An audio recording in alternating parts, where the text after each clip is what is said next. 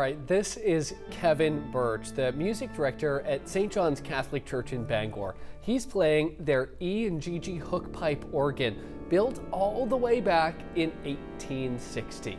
The historic instrument is at the center of a pretty cool project too. Yeah, one that's even getting attention from around the world. Our Alex Haskell dropped by the church to learn more and has the details for us this morning. Hi, Alex. Hi, guys. Good morning. So pipe organ experts have just spent a week in the bowels of this instrument, weighing, measuring, and photographing every single piece of it. The information these experts now have will be used to help those across the country and even the world trying to restore similar organs from the same time period.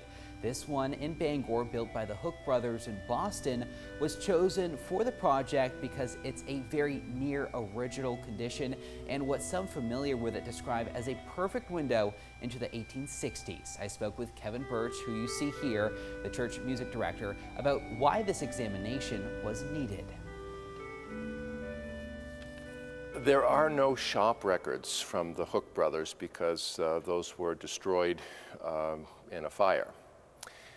The instruments themselves are the surviving documents. It is also an important reference point for modern organ builders who wish to build beautiful instruments. Organ builder Nick Wallace of Gorham was one of the experts who worked on documenting the organ. It was a fascinating chance to just spend time with that organ and go through the pipework in a methodical way. And Wallace tells me him and his partner, Nami Hamada, plan to have the final products of this documentation process ready by October, and that could help make sure organs like the one in Bangor can keep making music for years to come. Pretty cool. Alex Haskell, News Center, Maine.